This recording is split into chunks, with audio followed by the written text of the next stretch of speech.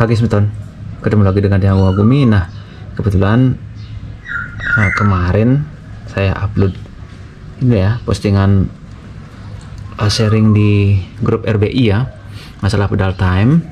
Sekarang karena banyak juga yang minta reviewnya bagaimana, dan kebetulan juga sudah saya pakai test ride kemarin, hanya 40 kilo ya, 40 km. Jadi saya buatkan reviewnya sekarang biar Smeton atau teman-teman yang penasaran bisa terobati rasa penasarannya. Nah, dalam paket kemarin datangnya seperti ini paketnya, nggak ada yang spesial sih ya. Boxnya sama seperti box pedal pada umumnya, cuman di sini dijelaskan beberapa penjelasan penting ya, seperti high click, quick and easy step in, terus ada startnya segitu, release nya segitu, bahannya dari apa, dan segala macam. Ini made in Portugal. Saya dapat di harga 700.000 ya, diskon 50% di Roda Jaya, Kolnago, dan Pasar. Di online shop juga banyak, masih diskonan ya. Untuk garansi atau garansinya 3 tahun, 2 plus 1 tahun. Nah, kita sekarang ke pedalnya. Penampakannya seperti ini.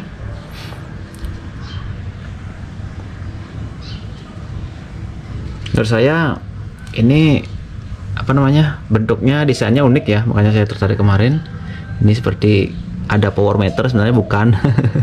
Desainnya unik, terus ringan. Nanti saya sertakan timbangannya, clip in clip outnya gampang, dan saya sertakan videonya juga. Terus untuk ini sudah penampakan. Untuk bahan, ini bahan yang ini bukan plastik ya bahannya ya. Ini bahannya resin, kayak fiberglass ya bahannya. Untuk flatnya ini untuk ngatur tensionnya ini karbon. Terus spindle ya, as tengahnya ini dari, nggak kelihatan ya, dari stainless steel. Terus area surface nya ini dari stainless steel juga. Untuk pengaturan tensinya di sini menggunakan obeng minus ya. Ini bisa diatur 3 tension, 1, moderate 2, dan keras atau kakunya 3. Oh iya, lupa, untuk jenisnya ini serinya Xpresso 4 ya, time Xpresso 4. Ini produknya SRAM, jadi sedikit berbeda dari pedal Cleat pada umumnya yang Shimano atau Look ya. Umumnya ini time.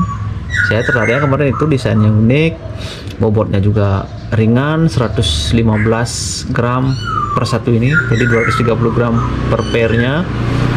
Terus diskon 50%, nggak terlalu loncer, cuman ya kalau pedal nggak butuh pedal yang loncer-loncer banget ya. Nah itu, terus deskripsi lain apa lagi ya,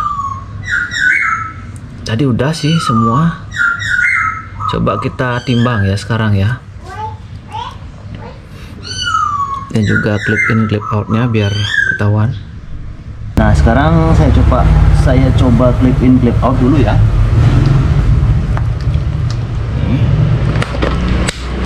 Nah segitu aja clip innya, outnya.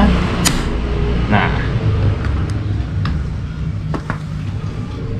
clip in clip outnya gampang, cuman suaranya agak kurang, apa namanya, kurang silent ya.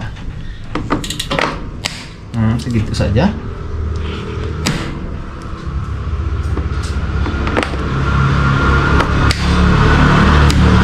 Tekannya itu nggak terlalu keras ya, cukup segini saja.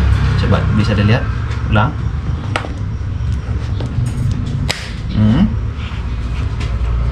Nggak perlu tenaga banyak. Coba saya atasin.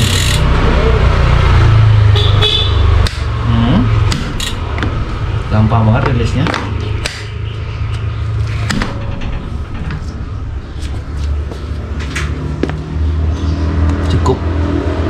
in, tekan dikit tak.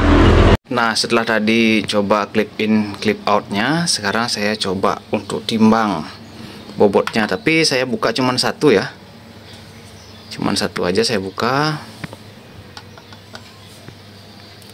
118. Sebentar. Ya, 118. Di webnya 230, jadinya ini 236. Selisih 6 gram. Wajar sih ya. Plus minusnya segitu. Tadi sudah berat dan juga clip in clip outnya saya sertakan. Nah, saya lupa juga untuk posisi rilisnya ini ya. Rilisnya itu 16 derajat, cukup kayak tadi, geser gitu aja dikit. Untuk clip innya juga gampang, masukkan sini, tekan dikit udah klik. Sesuai dengan judulnya dia. Pakai tapal iClick seperti ini tapalnya. Besar sih ya. Cuman saya pakai nggak terlalu klotak-klotak sih kalau dipakai jalan. Ya masih mirip-mirip sama si Manu dengan look lah.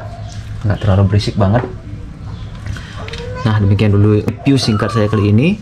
Untuk yang penasaran, buruan bisa dicoba. Pokoknya review ini jujur saya jelaskan ya menurut pengalaman, tidak ada sedikit pun yang saya lebih-lebihkan, saya kurangi, yang setahu saya segitu. Pokoknya dengan harga segitu worth it banget. Kemarin saya pakai Lukeo, pindah ke sini, bedanya sih feelingnya nggak terlalu jauh, cuman ini clip in clip outnya lebih gampang, terus bobotnya juga lebih ringan. Harga karena ini diskonan mirip dengan Kio Classic 3 yang plus. Kalau harga resminya itu 1.400.000, itu mirip dengan Kio Mark 2 ya, atau Kio Mark Carbon, dan juga Shimano 105. Nah, bagaimana menurut Semeton? Apakah worth it? Salah-salah kata, saya minta maaf. Tidak ada manusia sempurna. Kita ketemu di next video. Salam sehat, salam gue, sukses semua.